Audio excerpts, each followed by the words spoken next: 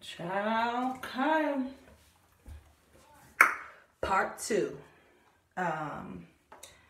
Okay, you guys. Hello, this is Miss Jenkins. You already know what's up. If you guys are just now joining me, this will be part 2 of Real Housewives of Atlanta, Season 12, Episode 1 review.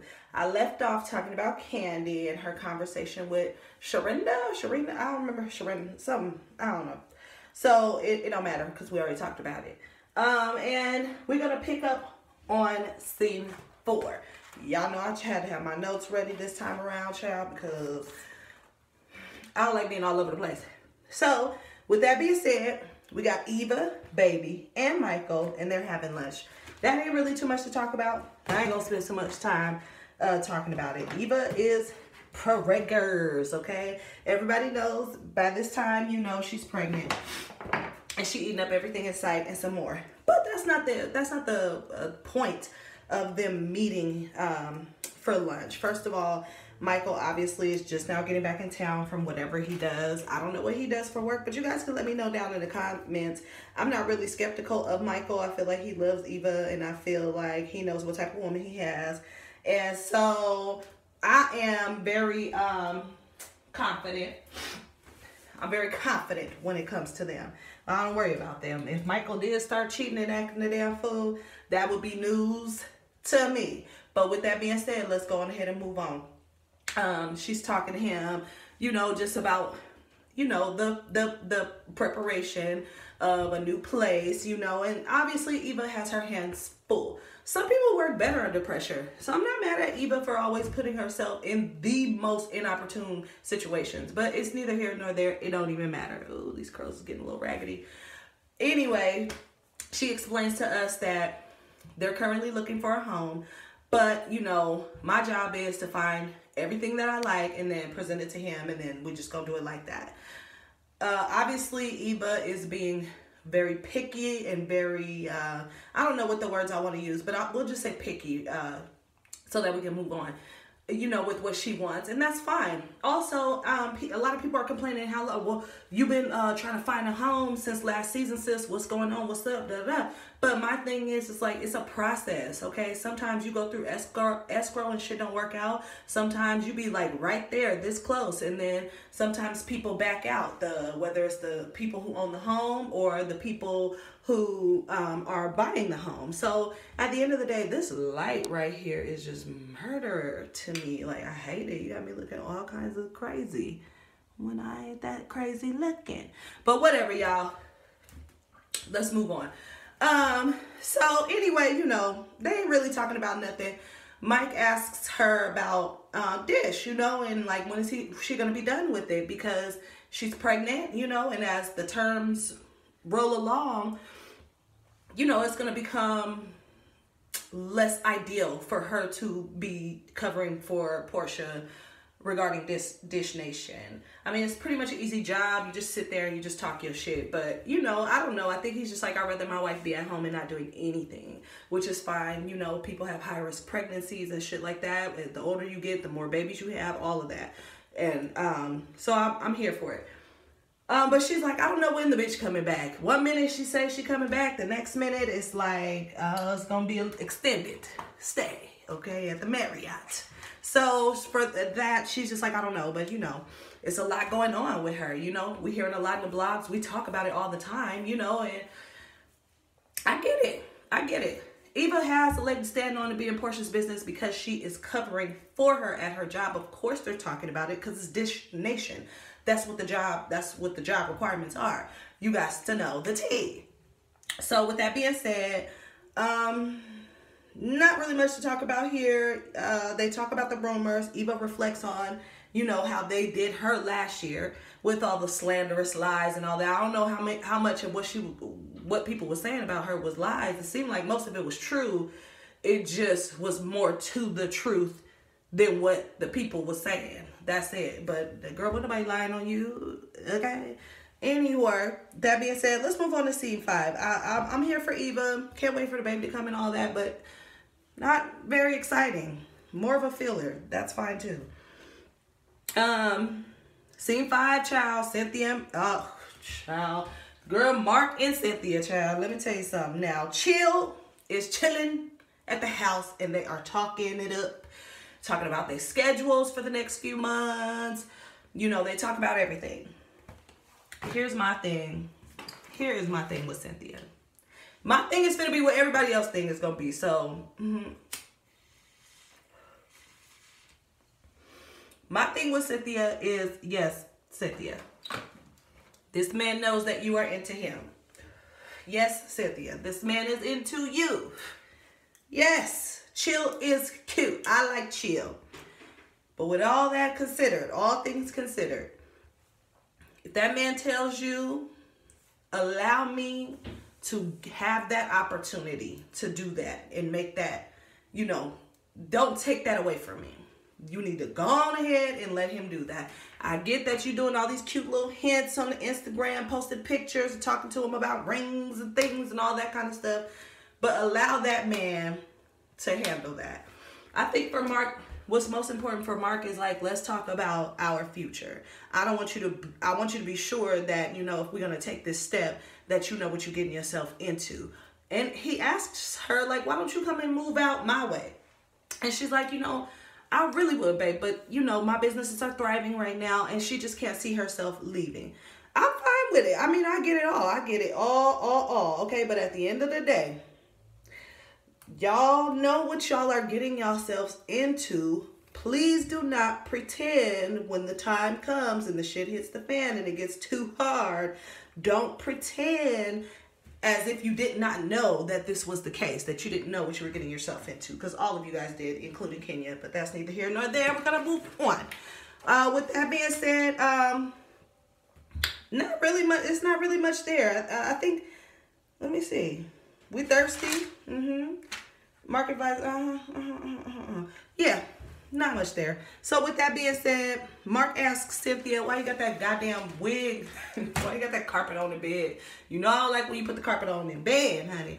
And she said, well, would you want me to take it off? He was like, yes. And she snatched that wig off, and I was like,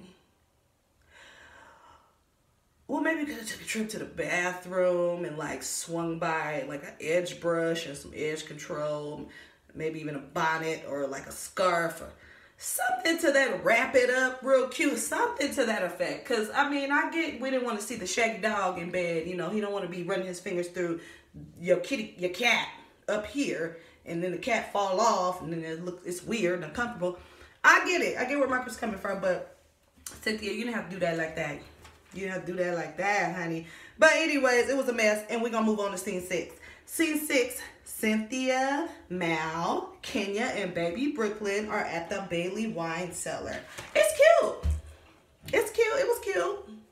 But according to Cynthia, she needed to take them fucking $5 bottles down up off of the top shelf and put them way on down, not at the bottom shelf. Girl, slide them motherfuckers on down to the basement. You can use that for like a party you throw. You don't need to have it in your cellar, honey. You just don't need to have it. And Kenya, she came with it, didn't she came with it. She was like, this is nice. You need to slide them $5 bottles down over there at the bottom shelf, but this is cute. She said, matter of fact, just throw the whole bottle away, bitch. Put it in the basement. But with that being said, you know, they're just chopping it up, shooting the shit. Ain't nothing really much going on. I took the notes, and I'm just looking at it like, it ain't really much going on. The place was cute. I like how Cynthia had it set up. Oh, we did talk about some stuff here, huh? So, after they finish clowning around in the cellar, they leave Mal to work because Mal's going to be taking the business over for Cynthia, and I guess she's going to be managing the cellar or whatever. Business seems to be a little slow. It haven't picked up yet for Cynthia because when Kenya asked her how's business, she was just kind of like, it's coming along. And you know when people say that, that's some bullshit, because Kenya will be like, oh, it was great. We had people lined up around the corner. It's not happening like that for you, Cynthia, and it's okay.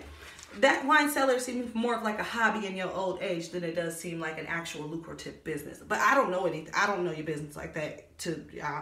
I only know what you and Peter showed us, but that's neither here nor there either. So they leave Mal to man the ship, and they go on, you know, slide on right on next door to the cookie place. The cookies look really cute. Kenya really liked it, and she suggested that, you know, maybe you can make me some cookies for my baby's party, you know? So, whatever with that. We sit, we eat cookies, we talk. And we basically just talking about the party for baby Brooke. Cynthia feels like my baby is a living doll, and therefore I want to have a Barbie doll themed coming out party for the baby. So that's what we're gonna do. What else is going on? And then also, you know, Kenya, she wants to reconnect with the girls. You know, she haven't seen them. She haven't been able to hang out with them in like an entire year, season, whatever you want to call it. You know what I mean? So it's like, yeah, I want to reconnect with the girls. Fine. What else is going on? Oh, so then they start kind of reflecting, because the last time they were all together, it was a mess. Okay, Nene was upset. Kenya walked in pregnant as a house. Nene was upset because, you know, she felt like, you know, it was some sort of scandal going on. And I mean, just in reality, what it was is Kenya and Cynthia are friends, Nene, period. Whether she was there, missing in action, whatever, they're friends. So, I mean, it was fair that she was there. Kenya had brought up a point, but I didn't really feel like the point was cohesive. She said that, I think it's funny, you know, that she got upset with the fact that I came to the party or was invited to the party, but this is the same person who turned around and said, and knew that I, you know, was uncomfortable with a certain guest showing up, which happened to be her ex, and she still invited him. But for me, Kenya, come here, boo. Come here. You and Nene ain't cool like that. Y'all is not cool like that. Cynthia and Nene are cool like that. Okay, so Nene can expect more. When Nene said, I'm not worried about what the fuck is, you know, when I'm throwing a gathering, a party, an event, I'm not worried about what the fuck Kenya Moore is thinking of or worried about. I'm worried about being fucking fabulous. I'm not worried about none of that shit. And I don't think that people really understand what she meant. Bitch, I hire people to do all of this shit. Okay, I tell them who I want there. Okay, if I want the entire cast of Bravo to be there, including the motherfucking extras, they are going to be there, bitch, because it's that type of event. And the only thing I'm worried about is what I'm wearing and how, you know, how to put it on, period, poo. Now, I don't think that Kenya understands that. You're not Nene's friend like that. Period. You're not Nene's friend like that. You never were her friend like that. And y'all not going to be friends like that according to you now, because she done tried to spit on you or whatever allegations you tried to come with for that. But with that being said, girl, let me see. Let me make sure I didn't miss nothing from Miss Kenya and Miss Cynthia's conversation, so I can move on to the third part of this video. Boop, boop, boop. Reflecting. You got mad. Oh, Kenya did give... Some people I got mixed reviews on how people felt about Kenya telling Cynthia that she need to slow the fuck down and stop harassing that man for a ring. Some of y'all feel like Kenya cannot give no advice in the first. We seen it. We seen it in the beginning of the clip. I mean, in the beginning of the show. How you had to kiss a lot of frogs, you know, and we went over all the embarrassing shit that happened to you. How you couldn't get a man to impregnate you and marry you to save your life. We went through all of that. So some people may say, you know, Kenya doesn't have a leg to stand on. She can't tell nobody about no relationship shit. But my thing personally is, if you have been through the ringer, if you have been through some shit, be it failed or conquered, I think that you would probably be the one to go to talk to about these type of things.